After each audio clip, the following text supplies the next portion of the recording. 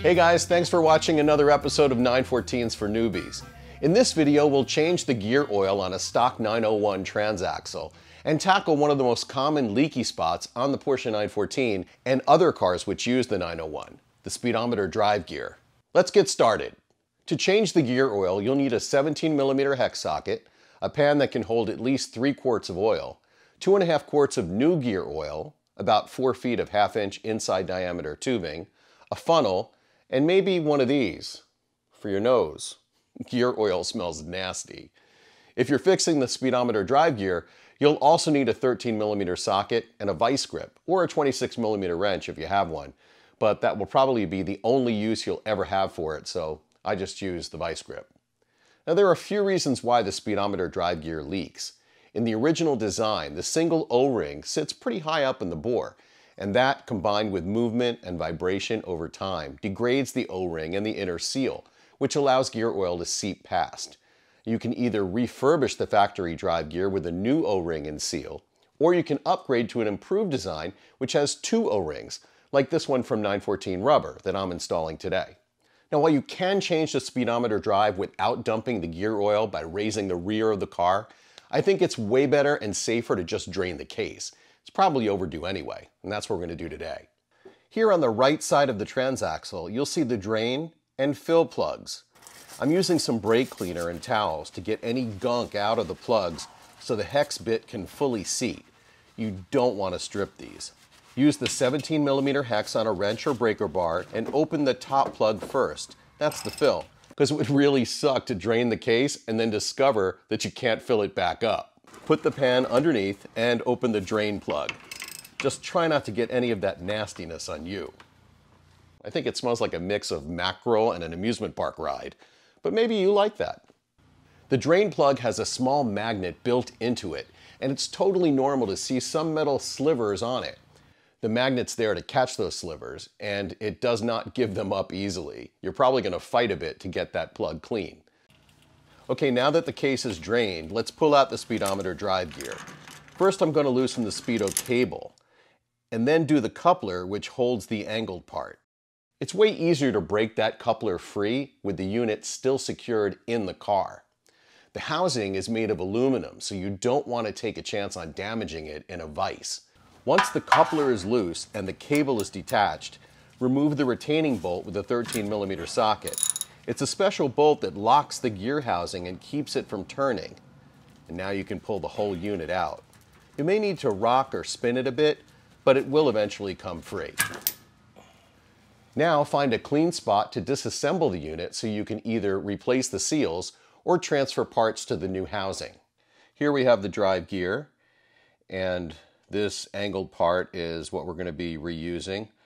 And you can see why I loosened this coupler while it was on the car. And here's the washer that we'll need to keep, and the gear just pulls straight out of the top. Okay, now that we have the units apart, you can see the differences. The one on the left is the OEM, and it has a single O-ring, and the one on the right is the 914 Rubber unit with the secondary O-ring. Now there's also a seal in the bottom that can wear out, and it keeps fluid out, so you'll need to make sure that it's clean and replaced. Now for reassembly, what we're going to do is take the drive gear and first put that in through the top. It just snaps in, and make sure it spins freely. Still got some gear oil on it, which helps. And you can see that the side is through. And now what we're going to do is take the sealing washer and drop that in. Next, we'll grab the angled part. I've already cleaned the mating surface of that. And then we make sure that the slot lines up and put it in and get the coupler started at least. We want to get it to just hand tight until we get it on the car. And now you can see that it actually works. Turn the gear and the cable part also turns. And now we'll take some gear oil and just lube up the O-rings, which will make it easier to get the unit into the car. Now as you put it in, take notice of this divot, and the divot needs to align with the bolt, the special bolt that locks it in the car through that hole right there. So what we'll do is we'll orient it in a way so that as we push it into the car, it's aligned with the hole. We have to wiggle a little bit, but it does hit home. And now we'll take this special bolt and start to get it threaded through the hole. Now, if the bolt doesn't go all the way in, don't force it. It probably means the divot isn't lined up, so just rotate the drive a bit until it fits, and then tighten the bolt. 18 foot-pounds is about right. And now what we'll do is get the coupler tightened. And what you want to make sure is, as you're tightening, the angle piece should be pointed in the right direction. Now that the coupler is good and tight, all we have to do is get the Speedo cable reattached. So we'll get it started here and then just tighten it a bit. Doesn't have to be too tight at all. Now that the speedometer gear drive is in, let's replace the drain plug and fill the case. So I'll make sure this is nice and clean. As you can see, I won my fight with the magnet, so it's clean now.